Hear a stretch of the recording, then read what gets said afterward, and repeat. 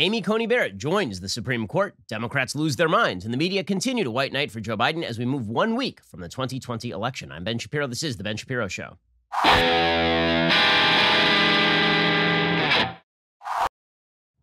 Today's Ben Shapiro Show is sponsored by ExpressVPN. Your online activity should not be public. Protect yourself at expressvpn.com/Ben. Alrighty, so in just a second, we're going to get to everything news related. We'll get to all of the polls and everything else. First, let me talk to you about a really interesting sort of investment that is available to you. Art is one of the oldest and largest asset classes in the world. Usually it's reserved for the ultra rich. I mean, you're very, very wealthy, and now you can afford to buy a Renoir painting, and you have stored your wealth, and it's only going to accrue over time. But you can't afford a Renoir painting. Instead, what you need is Masterworks. It's the first platform that lets anybody invest in art at a fraction of the normal price. Now you can buy and sell shares of multi-million-dollar paintings by blue-chip artists like Andy Warhol, Basquiat, Banksy, and more as easily as trading stocks. Did you know that only 1% of day traders actually turn a profit? So why are so many of us mistaking picking stocks for serious investing? You really should instead put something in like a long-term proposition. What's a long-term proposition? Art, right? Blue chip art. If that sounds unusual, you're not alone, but ultra-wealthy people have been doing this for literally centuries. From 2000 to 2018, art outperformed the S&P by an incredible 180%. Imagine being able to invest in the very same paintings as millionaires and billionaires at a fraction of the cost. Go check them out at masterworks.io. It's an exclusive platform that makes it easy as trading stocks online. Their experts will create a custom portfolio to meet your investment needs. With masterworks.io, you don't have to choose between big risks and big returns. Sign up today with promo code BEN. You can skip the 25,000 person waitlist to get first dibs. Again, that is masterworks.io, promo code BEN. Hurry, this offer expires soon. See important information at masterworks.io/disclaimer and go check them out right now. It's a really interesting and cool way to invest. Okay, so last night, Amy Coney Barrett, she of The Handmaid's Tale, 7 kids, Catholic, obviously subservient to men. She joined the Supreme Court. So it was a straight party line vote. The only member of the Republican Party who voted against her was Susan Collins in Maine, who is running a losing race right now to Sarah Gideon in Maine. And so Barrett joined the court. There was a ceremony at the White House. People were very angry. There was a ceremony at the White House, but of course, there's been a ceremony at the White House for nearly every Supreme Court pick of the last 20 years. Ruth Bader Ginsburg had one. Sotomayor had one. Elena Kagan had one. This is nothing new. It's just people who hate Trump are mad that Amy Coney Barrett went to the White House at all. And President Trump spoke at this event. He suggested this was a momentous day for the Constitution of the United States. This is a momentous day for America, for the United States Constitution, and for the fair and impartial rule of law. The Constitution is the ultimate defense of American liberty. The faithful application of the law is the cornerstone of our republic. That is why, as president, I have no more solemn obligation and no greater honor than to appoint Supreme Court justices. And President Trump continued, and he said it was fitting that Amy Coney Barrett would fill Ruth Bader Ginsburg's seat. This, of course, was designed to lead to endless nights of screaming for Democrats who are very, very upset that Ruth Bader Ginsburg, who, of course, was on the wild left of the court, who decided that the Constitution was basically to be read like left-wing poetry, that she is going to be supplanted by Amy Coney Barrett, who obviously is a textualist and a constitutionalist and an originalist who believes that laws actually mean what they say and say what they mean. Here is President Trump speaking about Amy Coney Barrett and RBG. It is highly fitting that Justice Barrett fills the seat of a true pioneer for women. It's Justice Ruth Bader Ginsburg.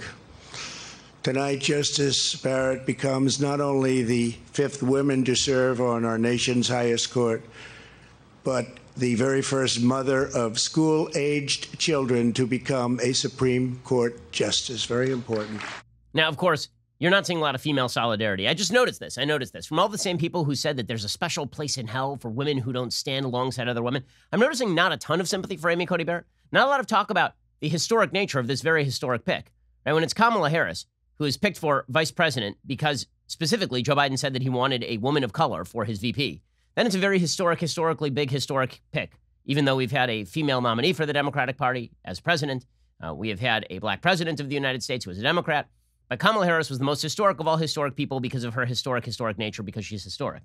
Amy Coney Barrett, however, who is a mother of 7, joining the Supreme Court, that is not historic in any way, nor is that really worthy of note, because obviously she's a conservative, which means she's not a real woman. Real women back abortion, according to the left. And if you are not an overt backer of abortion, this means you no longer count in the female brotherhood. I will say the sisterhood. It is pretty amazing that according to the left, what makes you a woman is being in favor of abortion or also possibly being a man. Right? If you're a man and you declare you're a woman, then you're a woman. But if you're a woman who is anti-abortion, then you're no longer a woman. So the standards, I feel, of femininity have really taken a weird left turn when it comes to the Democratic Party and to the left in the United States, culturally speaking. Clarence Thomas swore in Amy Coney Barrett, which, of course, was a pretty historic moment. You have a black justice on the Supreme Court swearing in a female justice on the Supreme Court, which is a pretty cool thing, right? I mean, for all of those who believe that America is not diverse, that there are no opportunities open to black Americans or to female Americans, that America is just one big land of glass ceilings, kind of a weird picture, especially because President Trump is the one presiding over it. Clarence Thomas, of course, is appointed by a Republican. Amy Coney Barrett is appointed by a Republican. Here was Clarence Thomas swearing in Amy Coney Barrett. Didn't notice any talk about the historic nature of this historic moment. Because again, for Democrats, historic is just code for things we like. And if it's a thing they don't like, then it just doesn't count. But it is kind of historic that you have a black man who is the son of sharecroppers swearing in a Catholic mother of 7. That seems like kind of a cool thing, no? Worthy of note by the meet? No, not just kind of a normal day in Washington, D.C., I guess. Okay, here's what that looked like. I, Amy Coney Barrett, do solemnly swear that I will support and defend the Constitution of the United States. That I will support and defend the Constitution of the United States. Against all enemies, foreign and domestic. Against all enemies, foreign and domestic. That I will bear true faith and allegiance to the same. That I will bear true faith and allegiance to the same. So help me God. So help me God. Okay, so that is a pretty cool thing. Right there she was being sworn in. Then she spoke briefly, and she pointed out once again that her judicial philosophy suggests that it is not her job to legislate from the bench. And once again, 1,000 wails were heard across the land where Democrats said, no. The job of the Supreme Court is to do all of our bidding. And if the Supreme Court refuses to do our bidding, then we don't want the Supreme Court to exist at all. As we'll see, this is going to become a major talking point for many Democrats as they talk about packing the Supreme Court. Here is Amy Coney Barrett explaining what used to not have to be explained, which is that the job of a judge is not to actually make the law, but to interpret the law as written. Honestly, this is like having a plumber speak about how the job of a plumber is not to create wholly new plumbing systems in a house. Generally, right? That's for rare occasions. Generally, the job of a plumber is to simply fix your toilet, right? I mean, the job of a judge is to interpret the law as it is written. It is not to completely remake the Constitution every time a case comes before them in a mold that they would wish to see. Here's Amy Coney Barrett saying what used to be basically assumed. It is the job of a judge to resist her policy preferences. It would be a dereliction of duty for her to give in to them. Federal judges don't stand for election. Thus, they have no basis for claiming that their preferences reflect those of the people. This separation of duty from political preference is what makes the judiciary distinct among the 3 branches of government.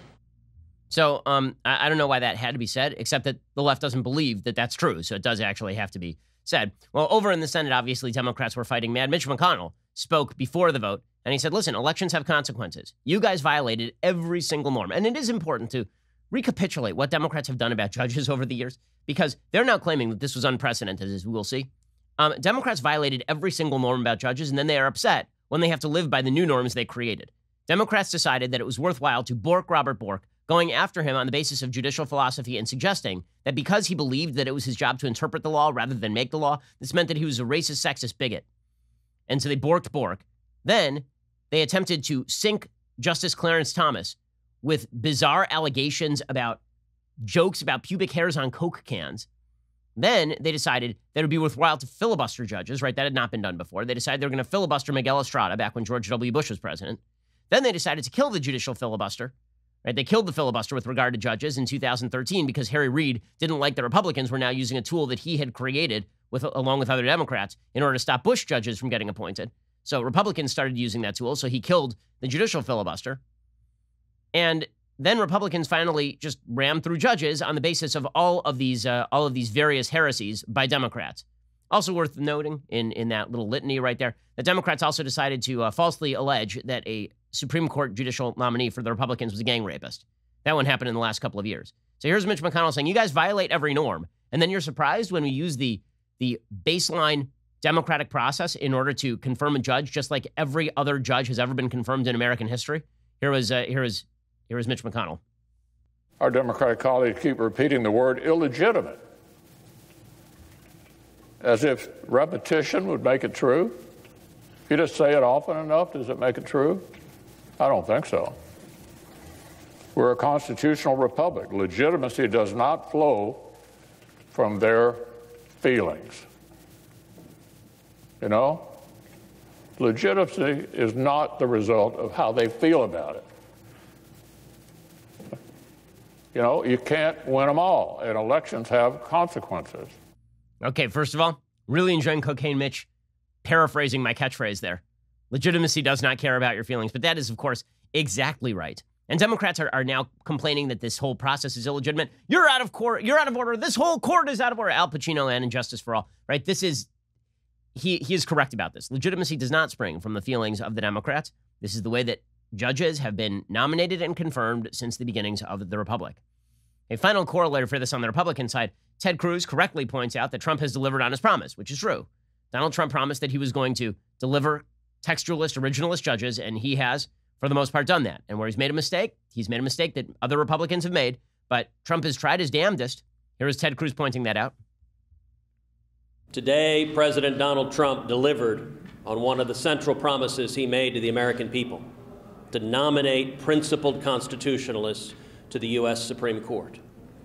Today, the Republican majority in the United States Senate delivered on one of the principal promises we made to the American people, to confirm principled constitutionalists to the U.S. Supreme Court.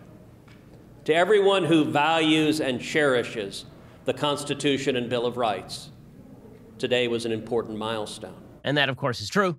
The fact that Trump has now put in 3 Supreme Court justices is a very good thing, and the fact that those Supreme Court justices could provide a bulwark against the predations on the Constitution that the left is about to perform, that is certainly a very good thing. One of the actual side results of this is that if John Roberts sides with the court's liberals, let's say that John Roberts decides to side with Stephen Breyer and Sonia Sotomayor and Elena Kagan, and so you have a 5-4 majority for the so-called conservative justices, well, guess who gets to assign the opinions then? Clarence Thomas, because Clarence Thomas is the most senior associate justice on the originalist side of the aisle. So this does radically shift the court. It does make a difference in how the court makes decisions. And this is scaring the living hell out of Democrats, because Democrats have always seen the court as either a green light for all of their most bizarre policy preferences, or as actively fomenting left-wing change they cannot get done via the legislature. They've either seen the court as a place where they can rewrite the law post facto in order to justify what they would like to do, a la Obamacare, or they've seen the court as an obvious progressive tool of social change, as in Obergefell, pushing forward same-sex marriage, even though the state legislatures have not gone along with same-sex marriage yet. This is how they view the court. And if the court is taken away from them, well, then they will take the ball and go home. And they're now talking about blowing up the court, which is no shock at all.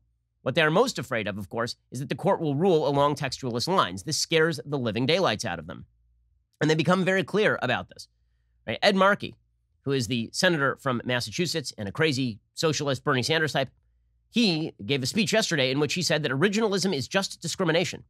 Now, originalism, for those who don't know anything about judicial philosophy, originalism is the very simple proposition that the Constitution of the United States is to be read as it was written, that it doesn't magically change over time.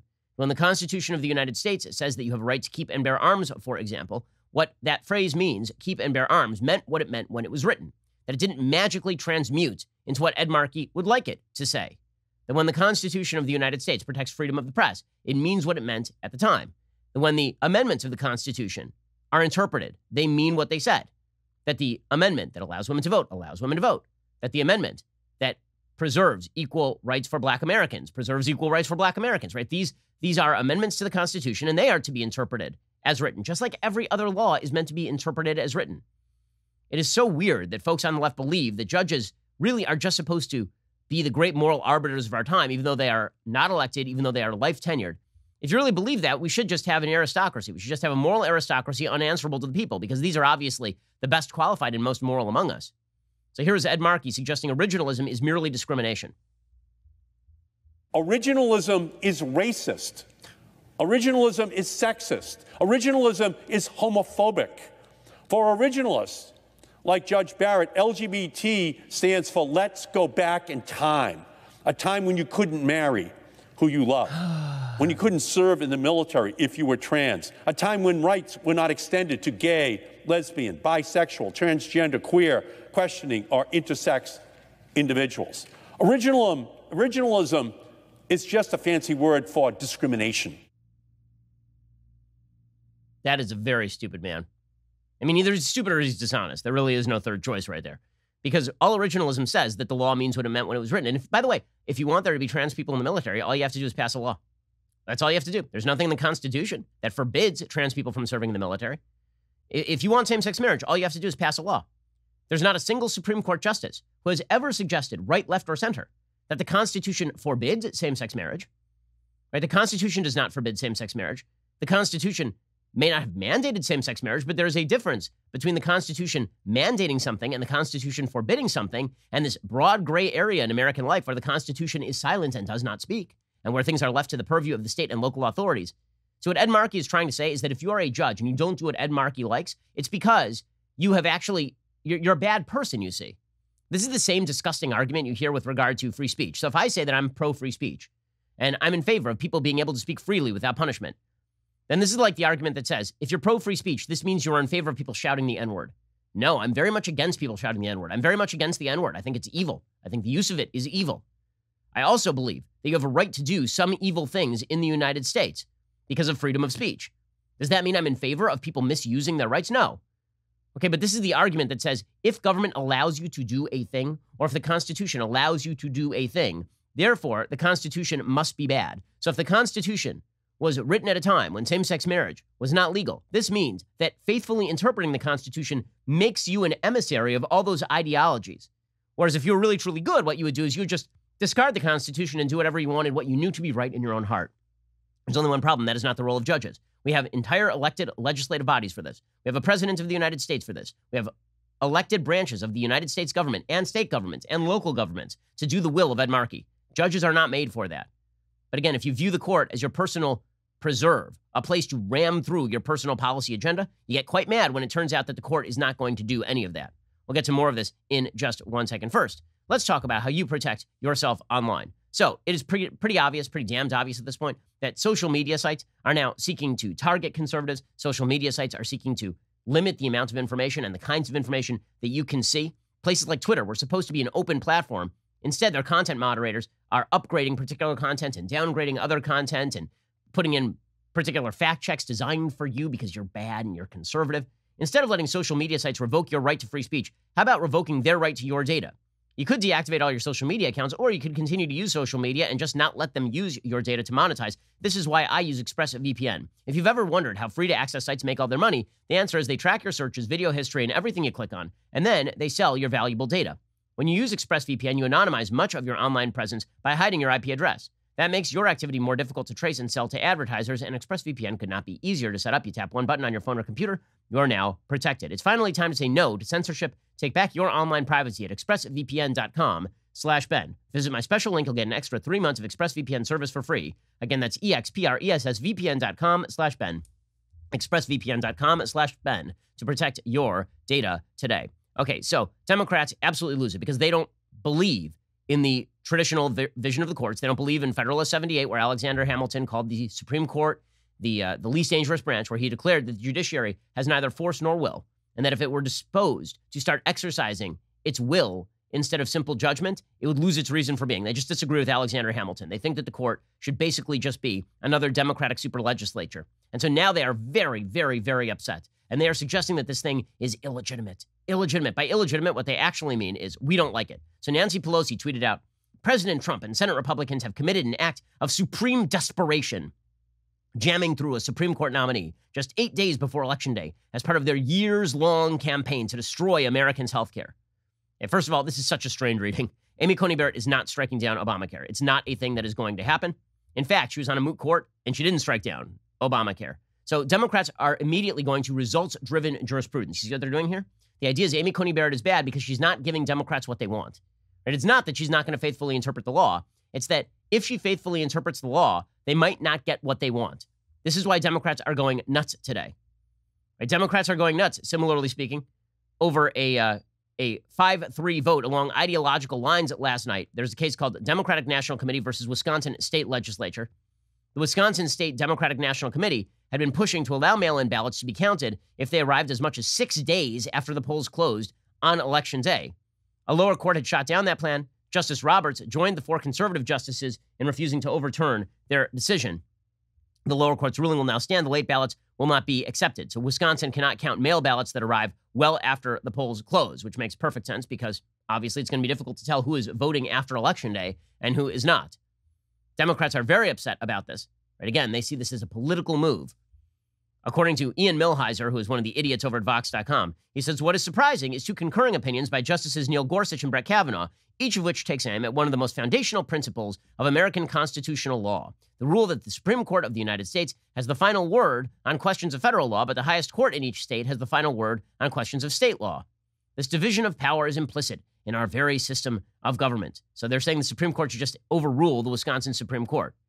But that's ridiculous. The Supreme Court lets the states speak where the Constitution does not speak. And the Constitution of the United States certainly does not mandate that votes be counted 6 days after the election. Okay, but again, Democrats get angry at the court when they don't get what they want from the court. Not when the court violates the Constitution, but when they don't get what they want. Senator Kamala Harris tweeted out similarly to Nancy Pelosi, said, we're not going to forget this. We won't forget this. Says Kamala Harris, quote, today, Republicans denied the will of the American people by confirming a Supreme Court justice through an illegitimate process. Okay, it is perfectly legitimate. And by polling data, Amy Coney Barrett was popular. A plurality, if not an outright majority of Americans wanted to see her confirmed. She says, all in their effort to gut the Affordable Care Act and strip health care from millions with pre-existing conditions. We won't forget this. Again, this is just myth-making. There's nothing in Amy Coney Barrett's record that suggests that she's about to overturn Obamacare. It's just nonsense. It's just absolute nonsense. But again, scare the living hell out of Americans to justify everything you're about to do is the name of the game. Okay, understand that this is where this is going. In order to get what they want, Democrats are now basically suggesting that the other side is engaged in radical evil, and this now justifies what we're about to do. If we pack the court, well, that was your fault. If we decide that we are going to get rid of the Senate filibuster altogether, well, that's your fault, guys. You started it. Now, again, the irony of this argument cannot be overstated. Democrats started this with regard to judges. They did. It was Democrats who violated every prevailing norm for generations in order to get judges they want and to reject justices they didn't like. Okay, but now their claim is that Republicans have violated the final norm, and therefore all norms go away. Good news. All the norms are gone, and they can do everything they've wanted to do for a very long time. We'll get to this in just 1 second. AOC making that mostly clear. We'll get to that in one. By the way, I guess I'm not supposed to call her AOC anymore. She says it's disrespectful to call her AOC, which is incredible because when it was RBG, then that was a mark of affection, right? You said RBG, that was a mark of affection. If you say AOC, then apparently this is disrespectful. So the Honorable Congresswoman Alexandra Ocasio-Cortez, D bartender, she has some words about what should happen next year. We'll get to that in just 1 second. First, from working to playing hard, when you start every morning in Tommy John underwear, you are that much more comfortable so you can do everything better. That is why Tommy John underwear doesn't just have customers, they have converts. Once you try Tommy John, you will not go back. It really is fantastic stuff. With breathable, lightweight, moisture-wicking fabric with 4 times the stretch of competing brands, it moves with you. Tommy John underwear comes with a non-rolling waistband for the perfect fit. The legs never ride up. You are covered with their no wedgie guarantee. Tommy John underwear is listed on GQ's latest 10 Essentials with Kevin Hart. They have over 96% 4-star plus reviews, over 12 million pairs sold. There is a reason for that because once you try Tommy John, I promise you, you're not going to want any other pair of underwear. They are indeed fantastic. They're also incredibly durable. They go through the wash a lot and they feel great every single time. Because Tommy John underwear feels so good, so free, so barely there, it's like going commando, but with no risk attached. Their best pair you'll ever wear or its free guarantee means no risk. Try Tommy John if you don't love them. They are free. Having a great pair of underwear, you don't think about how that's important until you have a bad pair of underwear. And then you realize, oh yeah, that's important. Get much more comfortable at TommyJohn.com/Ben. Save 15% on your first order. Save 15% right now at TommyJohn.com/Ben. That's TommyJohn/Ben. I love their product. My wife loves their product. Tommy John's got stuff for everyone. Go check them out. TommyJohn.com/Ben. Okay, so AOC brings forth the threat. Right? She says that it's time to pack the court. But she doesn't just say it's time to pack the court. She explains why it's time to pack the court. Again, this is also part of the broader argument. I'm sorry, I called her AOC again. What I meant is the Honorable Congresswoman Alexandra Ocasio-Cortez won a middle school science contest. D. So Alexandra Ocasio-Cortez, she tweeted out, expand the court. Now, to be fair, she's been claiming this since long before this nominee. She wants the court expanded because she wants the court to basically just be a rubber stamp for all of her policy preferences. Then she tweeted out, Republicans do this because they don't believe Democrats have the stones to play hardball like they do. And for a long time, they've been correct. But do not let them bully the public into thinking their bulldozing is normal, but a response isn't. There is a legal process for expansion. There is a legal process for expansion. It has not been used since 1869. So the idea here is that Republicans violated a norm by confirming a justice nominated by a member of their own party in the presidency. And therefore, you get to explode the number of justices on the Supreme Court. Maybe just to troll AOC, or I'm sorry, the Honorable Congresswoman Alexandra Ocasio-Cortez, D, $93 trillion Green New Deal. Maybe in order to troll her, Mitch McConnell should just expand the Supreme Court now. I mean, they've got the majority. Why not? Why not just expand? Let's, like 300 judges. Let's just do it right now. Expand the Supreme Court, blow up the entire institution. Because if Democrats can do it, so can Republicans. These rules apply to everyone. But the underlying theme here is the one that's important, because this is the argument Democrats are going to make as they violate every norm and destroy every aspect of institutional government in the United States. That is, Republicans are so violative of norms. They are so cruel. They are so revolutionary that our counter-revolution is necessary in order to stop the kulaks. We have to stop the kulaks, because if we wish to march forward, we have to stop them from blowing up the bridges. The saboteurs. They're saboteurs, so if we gulag them or execute them, politically speaking, well, then all of that is called for. That's just what we're doing. Nancy Pelosi is on board as well. She says, maybe we should expand the courts. Maybe it's time. It was 100. Well, in 1879, in 1876, there were 9 justices on the court. Our population has grown enormously since then. Should we expand the court? Well, let's take a look and see. Right. But not, and that relates to the 9 district courts. Maybe we need more district courts as well. Oh, so maybe we should just add more courts for everybody. Okay, so we're just going to violate all of the norms naturally. My favorite is that in order to cast this as unprecedented, Chuck Schumer just keeps using the same line over and over. So back in 2017, he declared that when the Trump tax cuts went through, it was one of the darkest days in American history. Well, apparently yesterday was also one of the darkest days in American history. Now, there have been a lot of dark days in American history. Like there was that time that FDR interned 100,000 Japanese Americans. There was that time when, for 100 years, Jim Crow ruled in the South. There was that time when lynching was fairly commonplace across the South. There was that time when slaves were held. Americans were held in bondage in the United States. I feel like there were some dark days in American history. Like if I were just going to look at like darkest days in American history and list them off, you know, like, I don't know, the assassination of Abraham Lincoln, the killing of JFK, like there are a fair number of bad things that have happened in American history. I don't think confirmation of Amy Coney Barrett makes the top any. I'm pretty sure that one's not on the list, but according to Chuck Schumer, 2 of the darkest days in American history were the Trump tax cuts and Amy Coney Barrett joining the Supreme Court. I feel like the word darkest does not mean what you think it means. We're now in Princess Bride land. Here's Chuck Schumer saying a silly thing. My deepest, greatest, and most abiding sadness tonight is for the American people and what this nomination will mean for their lives, their freedoms, their fundamental rights. Monday, October 26th, 2020, it will go down as one of the darkest days in the 231-year history of the United States Senate. Spoiler alert. It won't. I mean, spoiler alert right there. Not going to happen, Chucky. No, not really a thing.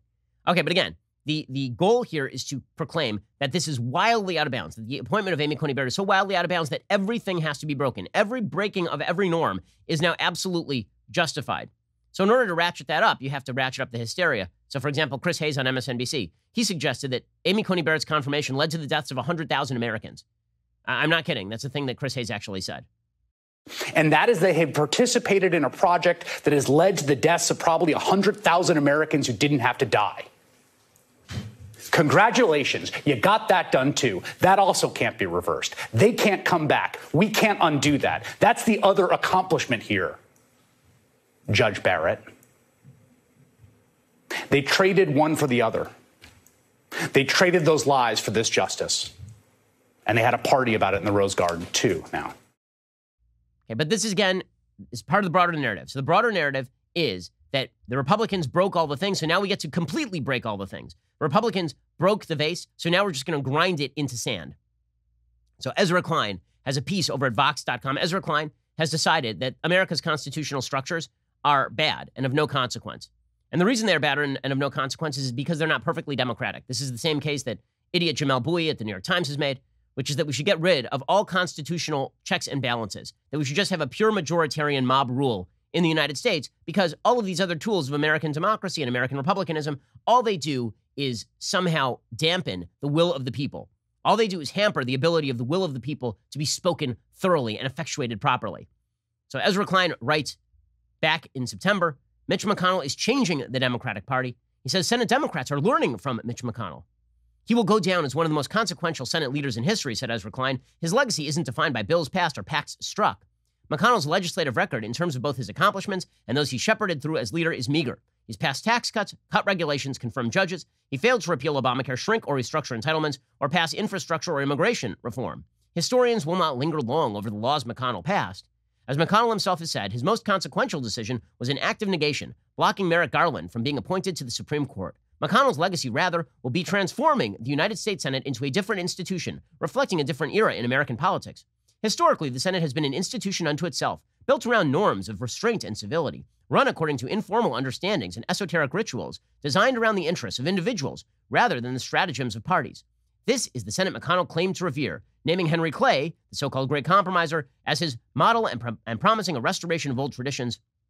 This is the Senate McConnell has eviscerated through his own actions and those he has provoked in the Democrats. You see, when Democrats do things that violate norms, it's all because McConnell's mean, you see. See, it's the same excuse my kids use. When my daughter wallops my 4-year-old son, and I say, why did you do that? She always says, well, he started it, right? So the rule here is that if Democrats violate every single norm from here on out, it's all because Mitch McConnell, evil cocaine Mitch, started all of this.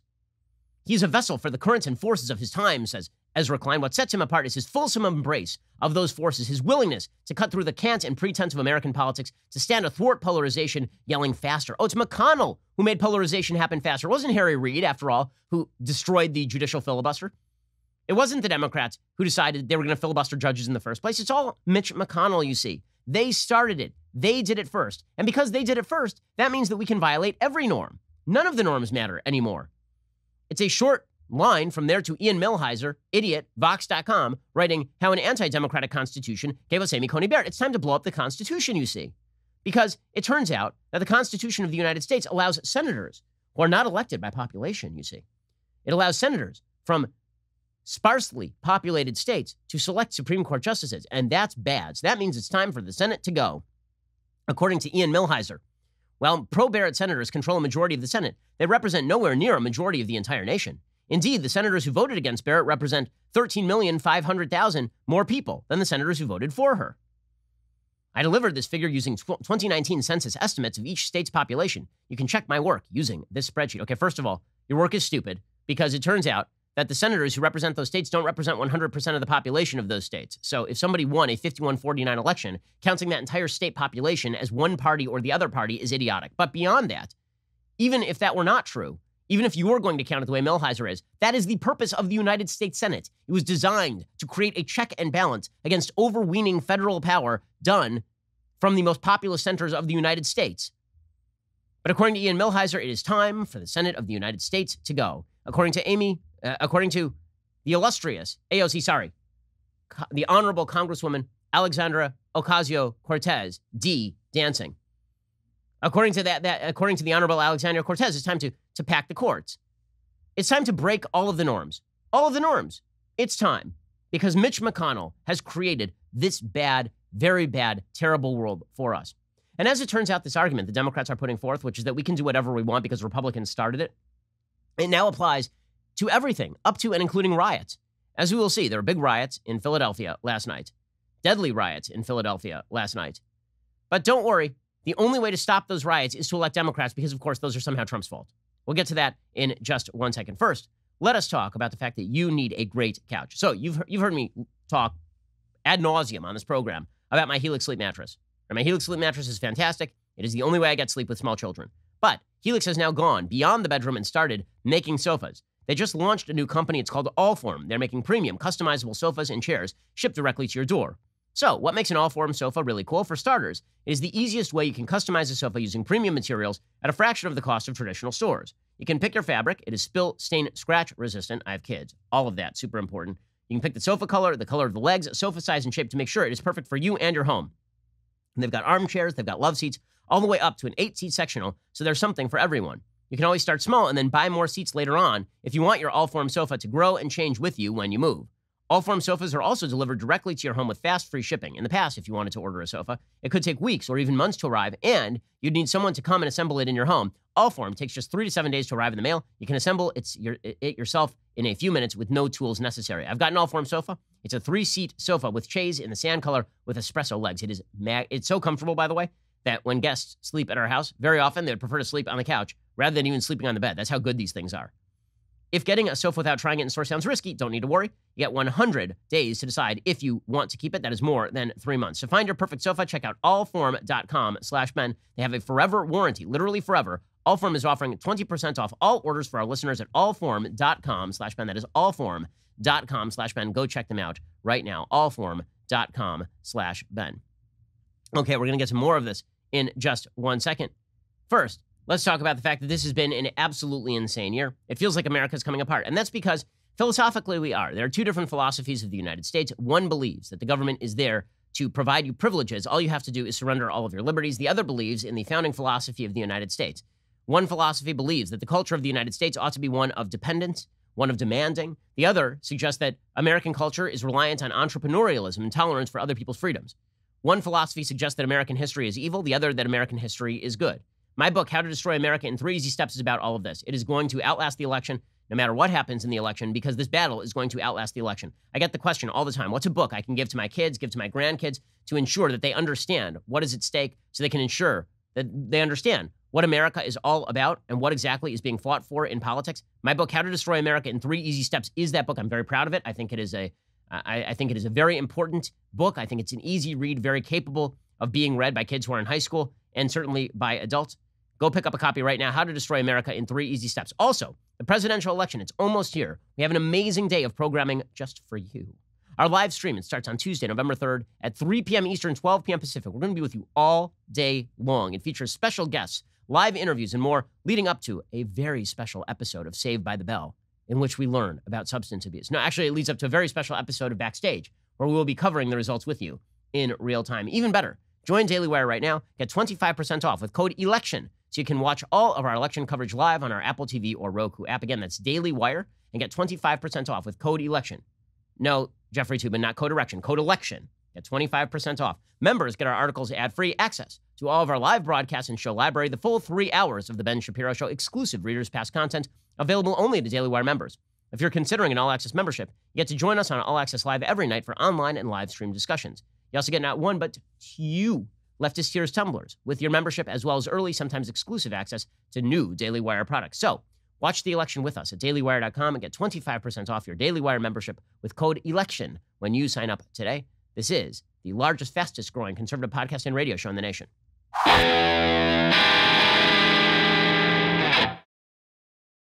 Alrighty, so again, the argument from the left is everything is justified because Trump is bad and Republicans are bad, and so everything is justified. And this extends to the realm of rioting.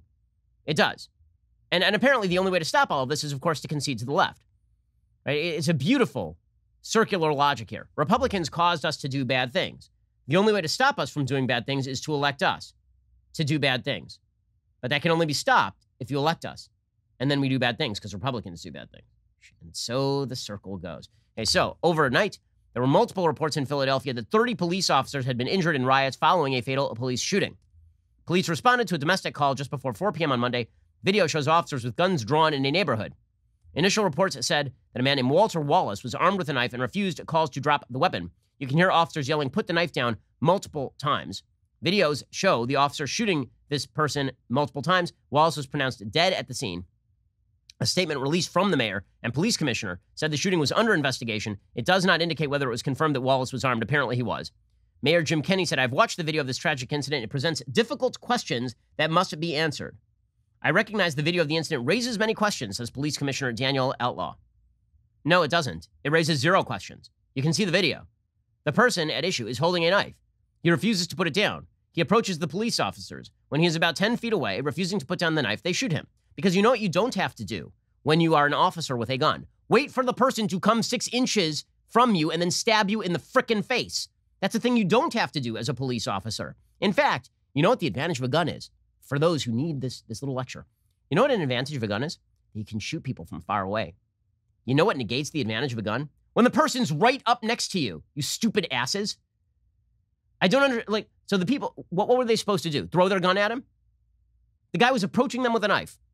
We have now reached the point where the shooting doesn't even have to be remotely unjustifiable to justify rioting in our streets because America is so obscenely racist, apparently.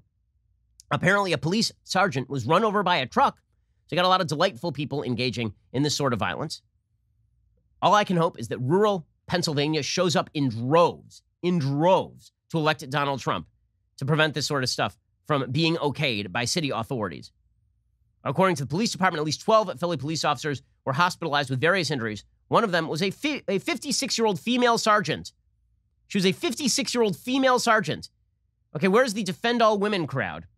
56-year-old female sergeant hit by a black pickup truck in stable condition with a broken leg. Other officers were injured and bricks were thrown at them. But, you know, they're just bricks. No big deal. They're just bricks. Who cares? Just bricks. But you know what? If you hate all this, if you hate wokeness, if you hate the woke left and the radical left, the only way to stop all of this, is to vote for Joe Biden. See how this works? Because the right has driven the left so crazy that now the only way to stop the left from being crazy is to elect the left to power. The only way to stop the wokeness is to not elect Donald Trump, is to elect Joe Biden, who is enthralled to the radical left. This is the logic of a columnist who, very frequently I actually like, Yasha Monk over at The Atlantic. He has a piece today titled, "Trump is the best candidate for the illiberal left. If you hate wokeness, you should vote Joe Biden." Okay, as one Twitter commentator put it, if you hate your headache, you should stab yourself directly in the eye with an ice pick. If you hate wokeness, you should elect Joe Biden. All right. Well, let's hear it out. A number of influential commentators who firmly opposed Donald Trump in 2016 recently announced their intention to vote for him in 2020. Nearly all of them, including James Lindsay, Daniel Pletka, and Ben Shapiro, blamed liberalism on the left. As Shapiro said on his popular show, he is planning to vote for Trump because Democrats have lost their effing minds. Accurate quote. Concerned about illiberal tendencies on the left are not made up out of thin air. Many Democratic politicians have not been as full-throated in their opposition to left-wing political violence as they should be. Oh, you think? You mean like how Joe Biden refuses to condemn Antifa to this day, and nobody seems to ask a follow-up question? We'll get 1 million questions from our compliant media about Donald Trump and white supremacists, even though Trump has condemned white supremacists at this point 1,223,221 times at last count. But Joe Biden still has not achieved the signal moral feat of condemning Antifa, a group that goes around firing laser pointers at federal officers' eyes. Yasha Monk says parts of the left now seek far-reaching censorship in social media, advocate for employees to be fired for expressing conservative opinions, and are openly hostile to free speech. The likely future mayor of Portland, Oregon, has appeared to glorify mass murderers such as Che Guevara and Mao Zedong on the campaign trail. But the fact is that Trump presents a much greater danger to key constitutional values and does more than anyone else to lend apparent credibility to extreme forms of protest, as well as an unremittingly negative appraisal of America. Voting for Trump to stem the rising tide of liberalism is about as pure an example of cutting off your nose to spite your face as political life can afford. Ah, you see, this is all Trump's fault. Because the illiberals were not in charge until Donald Trump came to office, which neglects the fact that, once again, for the millionth time, the world did not begin spinning when Donald Trump became president. Illiberalism on the left was very much a thing while Barack Obama was president of the United States. It was rising then. It rose dramatically in the aftermath of Hillary Clinton's loss. Okay, there were riots in the streets while Barack Obama was president of the United States, and Barack Obama was tut-tutting violence against police officers. Right? Violence against police officers is bad. It's not good. But systemic racism infects all of our police departments. The illiberalism on the left is not a new thing. But according to Yasha Monk, the only way to stop it is to elect people who are immediately going to cave to the illiberals on the left. Yasha Monk says most Americans at all attentive to politics can recite a long list of Trump's verbal attacks on democracy. Trump has called for both Hillary Clinton, his competitor in 2016, and Joe Biden, his current adversary, to be locked up. He claims the 2016 election was marred by fraud, even though he won, and now refuses to commit to a peaceful transfer of power should he lose. Okay, well, yes, that is true. And also it is true that he has done none of those things. Right? He does run the DOJ. None of those things have happened. As it turns out, Trump, as I've said I keep repeating myself here, but it's true. Donald Trump, on his epitaph, it will say 45th President of the United States. He said a lot of bleep. He did a lot of good stuff. He also said a lot of bleep. We are well aware, but I'm not going to treat every Trump pronouncement as serious when he is an utterly unserious person in his pronouncements. Okay, but according to Yasha Monk, he says, apologists who say Trump barks much louder than he bites make an important point. While Trump's Twitter feed would make any dictator proud, the actions of his government have been less nakedly autocratic. Trump has not tried to imprison Biden or shut down the New York Times. And although he has repeatedly denounced the judiciary, he has mostly proved willing to be bound by their rulings. Yes, but if Trump's words are worse than his actions have still been outrageous. Trump has repeatedly interfered in the process of awarding federal contracts and approving corporate mergers to punish companies that have dared to criticize him. Yes, that is bad. You're right. It is bad. And you know who would continue to do all of that stuff? Biden, because Barack Obama literally did that. Barack Obama, in the early years of his administration, said to members of the banking community, the pitchforks are outside. You have to do what I say. I'm the only thing that stands between you and the pitchforks. That's an actual thing said by President Barack Obama directly to members of the banking community in 2009. He has made illegal payments, possibly using campaign contributions to women with whom he has had affairs. Okay, well, illegal payments to people you have affairs with is disgusting.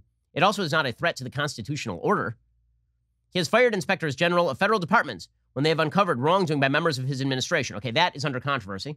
Also, it is true that Barack Obama did that. So here's the thing. If you're going to claim that Donald Trump is a unique threat to liberty that is not posed by the Democratic Party, you can't keep saying things where I can say Barack Obama did the same thing. You have to create a point of differentiation. Barack Obama fired a prosecutor, an independent prosecutor, who was investigating his friend Kevin Johnson, then the mayor of Sacramento, for corruption. And Barack Obama was no wilting lily when it came to using the powers of government in corrupt ways.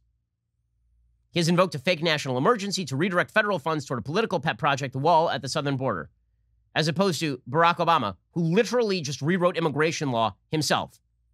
He has used the resources of his office to boost companies of friends and allies, has channeled significant sums of money into his own properties. Okay, that last one about the Secret Service spending money at his hotels. Is it yucky? Yes, it is yucky. Is it perfectly within the line of swamp creature crap that presidents and politicians have done for a long time? Again, I don't see how that is any more yucky, than Joe Biden engaging in a process whereby his son and his brothers are enriched with the use of his personal name while he is vice president of the United States. These attacks on America's constitutional traditions don't mean Trump is about to pronounce himself emperor for life, nor do they mean he will manage to stay in office if he loses the upcoming election, but they should make removing him from office the top priority for any voter who is genuinely concerned about the rise of illiberal forces. Okay, well, now you're going to have to explain why I shouldn't be worried about the rise of illiberal forces when the left that pats them on the head is in power. Many of the most worrying tendencies, says Yasha Monk, on the left stem from two intellectual mistakes. The first is to focus so tightly on the country's flaws that its strengths become invisible and its institutions dispensable. The second is to believe the right poses such an imminent danger, any form of resistance against it is justifiable, even if it involves violence. Trump disagrees with both of these mistakes, but because he is genuinely dangerous and extraordinarily polarizing, he makes it harder for establishment institutions to hold their ground against these fallacies. You see, because Trump is so unique, Democrats have lost their minds. So get rid of Trump, and Democrats will immediately snap back to being Clintonian liberals. Okay, this neglects the entire history of the Democratic Party from Barack Obama on. They stopped being Clintonian liberals a long time ago. Bernie Sanders was nearly their nominee in 2020. This is not the party of Bill Clinton. If Bill Clinton ran on his 1992 platform right now, he would probably be running as a Republican. Okay, this is not a party of liberalism. It is not a party of open debate. It is a party of censorship, and it is censorship approved at the highest levels. Kamala Harris is the leftmost senator in the United States Senate. She is not some raving moderate. Joe Biden is not a raving moderate. He was a left-wing member of the Senate before he was vice president. As vice president, he was extremely left-wing, and he showed no compunction about going along with Barack Obama's various excesses. But the basic idea here is that if you worry about liberalism on the left, then you should vote for Joe Biden. Yasha Monk concludes, according to commentators such as Shapiro, progressives already hold power in universities and the mainstream media in Hollywood and Silicon Valley. If they also capture Congress and the White House, they would gain virtually unified control of American politics and culture. But fears of a Biden presidency leading to a woke takeover misunderstand the way public opinion moves in America. Because Trump's ample failings have given the most misguided claims of the far left a superficial veneer of plausibility, Trump himself has been the far left's biggest ally. So in other words, Trump drove the left crazy, so get rid of Trump and they will stop being crazy. I don't believe this for one heartbeat. I don't. It preceded Trump. It will go on after Trump. And if you believe that Kamala Harris and the illustrious, honorable Congresswoman Alexandria Ocasio-Cortez, Jeremy Corbyn, that she is going to just go away, that the Democratic Party is going to go back to being a mainstream liberal party, you got another thing coming. And by the way, I'm not willing to bet on the good graces of strangers. Okay, I'm not Blanche Dubois, politically speaking. I'm not going to sit around going, I rely on the kindness of strangers, as the Democratic Party runs roughshod through the political system. Not when they are openly threatening to do all this stuff. They don't go back to moderation. That's not a thing that's going to happen. The moderate Democratic Party is gone. Barack Obama being portrayed as a moderate within his own party is evidence that the moderate Democratic Party is completely gone.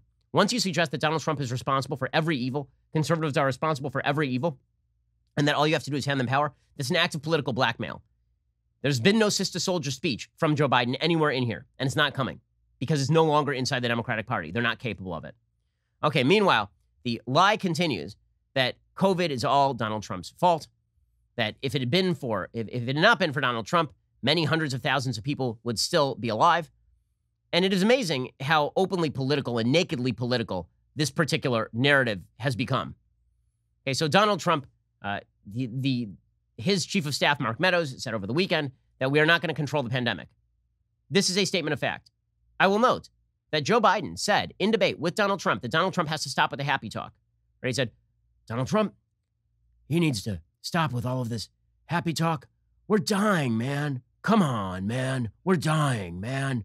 Tell the people the truth, man. Come on, man. Okay, well, Mark Meadows told the people the truth.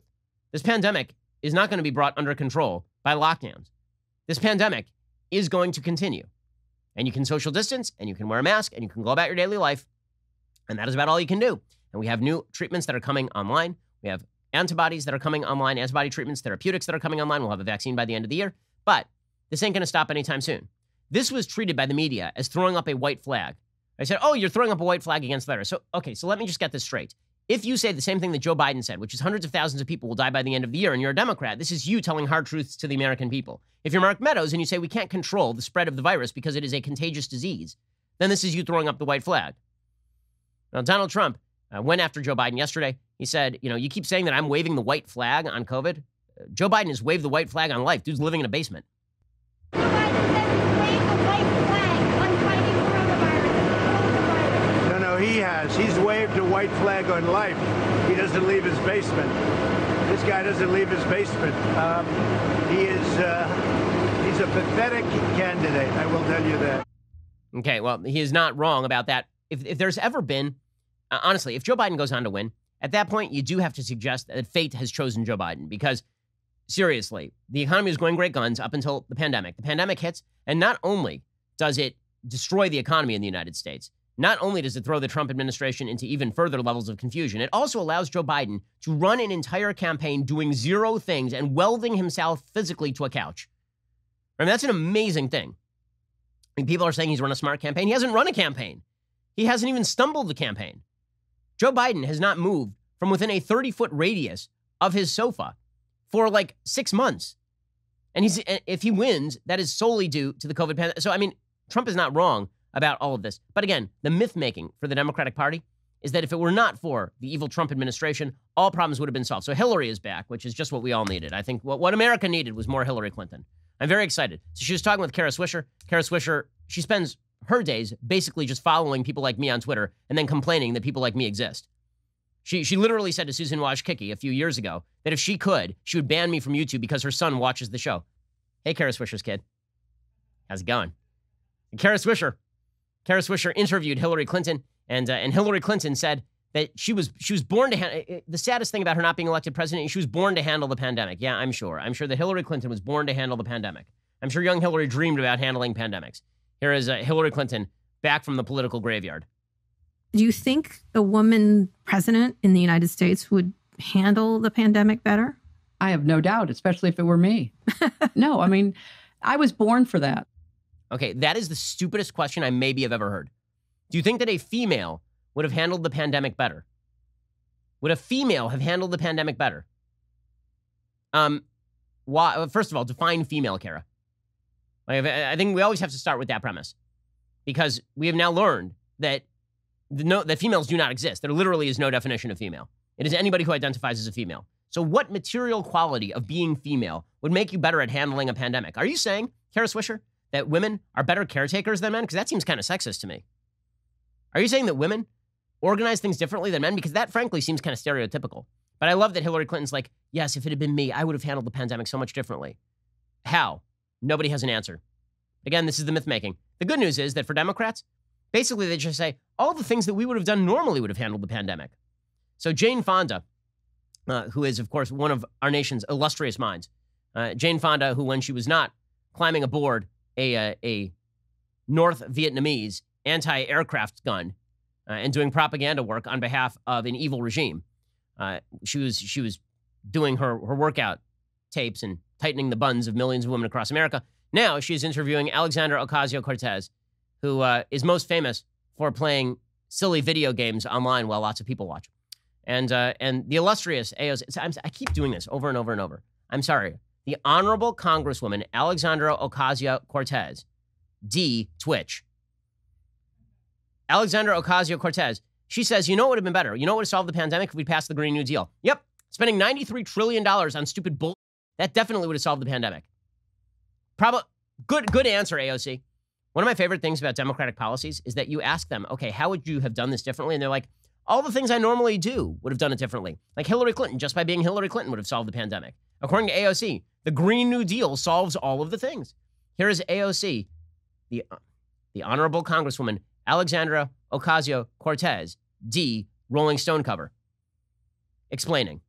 Do you think that had there been a Green New Deal in place in January 2020, COVID-19 would have been much easier to contain and our healthcare system would have been much more resilient? I absolutely think so for a lot of reasons. One is that if we had passed a Green New Deal by January of this year, that would mean that we had a political establishment that respects science, that is willing to mobilize and make major investments to protect the American people.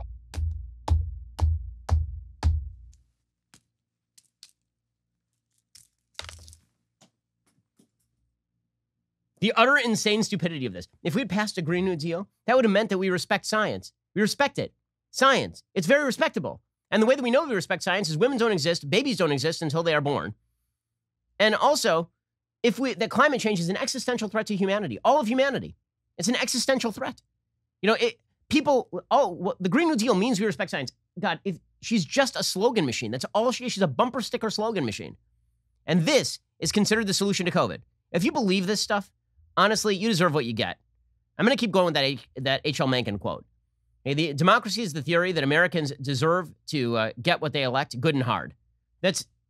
You deserve this. I mean, honestly, you, the American people, you decided to elect this to power.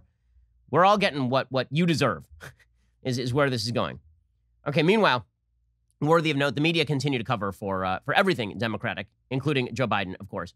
I will say that there have been a couple of outstanding examples of the media covering for the Democratic Party.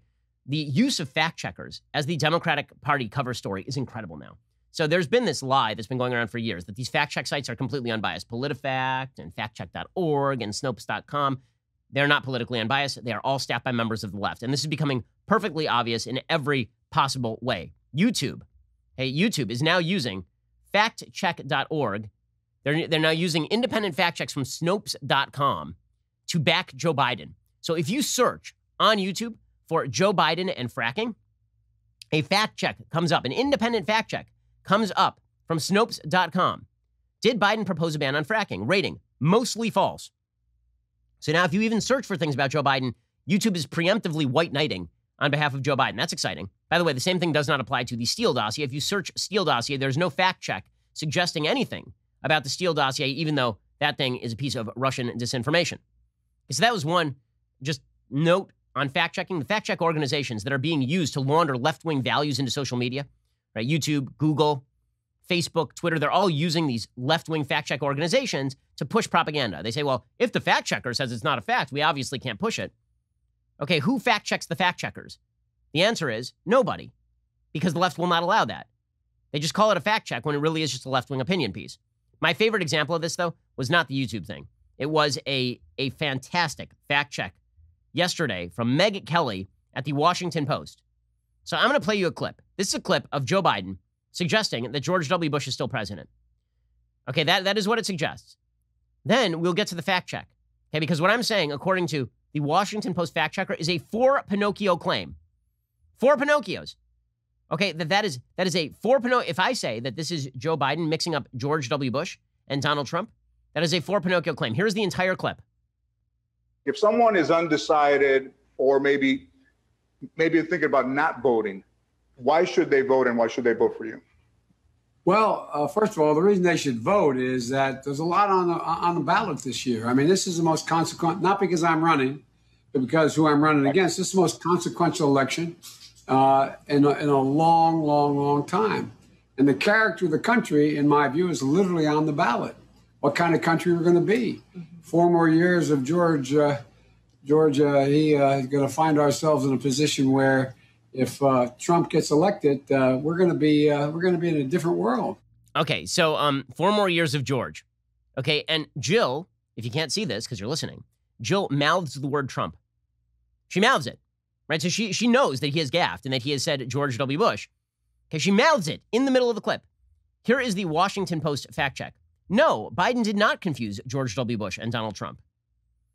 The video clip that Republican National Committee Rapid Response Director Steve Guest tweeted late Sunday night seemed to be the stuff of opposition researchers' dreams. Just 27 seconds long, it appeared to show Democratic presidential nominee Joe Biden criticize former President George W. Bush as the person he is running against.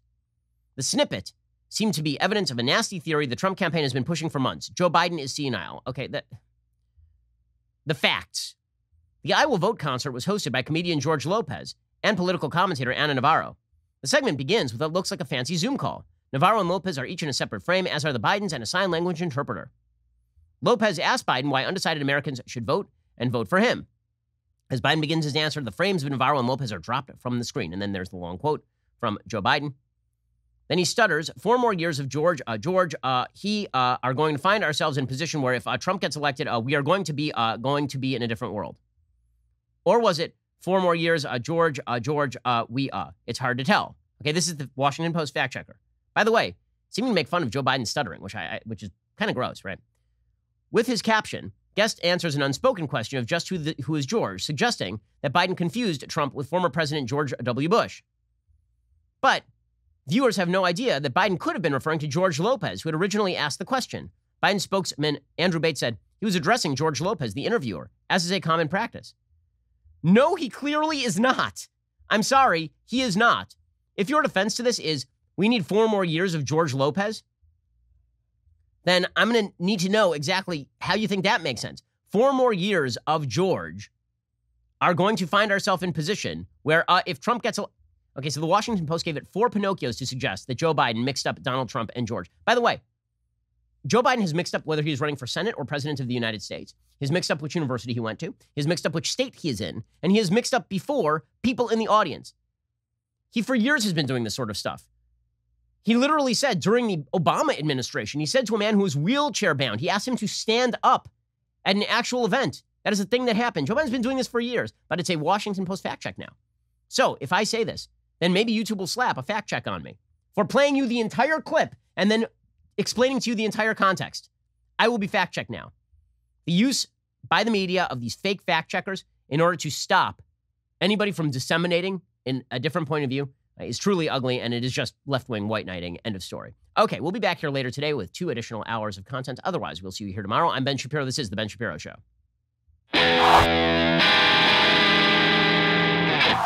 The Ben Shapiro Show is produced by Colton Haas. Our technical director is Austin Stevens. Executive producer, Jeremy Boring. Our supervising producers are Mathis Glover and Robert Sterling. Assistant director, Pavel Wydowski. Our associate producer is Nick Sheehan. The show is edited by Adam Sayevitz. Audio mixed by Mike Coromina. Hair and makeup is by Nika Geneva. The Ben Shapiro Show is a Daily Wire production. Copyright Daily Wire 2020. Justice Amy Coney Barrett is confirmed and sworn in to the Supreme Court. Joe Biden admits to committing voter fraud, and a crazy lady pestered her dying father into voting Democrat. And then more riots in Philadelphia just days before the election. Check it out on The Michael Knowles Show.